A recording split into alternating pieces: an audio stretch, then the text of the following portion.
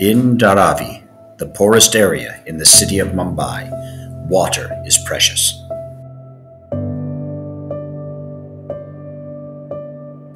Sometimes access to community taps is only available a few hours a day, and sometimes it does not flow at all.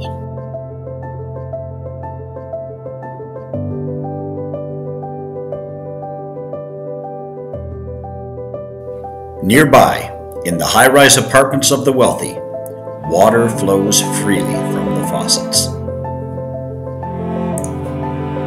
12-year-old Minnie is a survivor and works hard to make a difference in her world. However, when she witnesses a crime and her mother becomes gravely ill, Minnie will have to learn to navigate the unexpected challenges of these two worlds.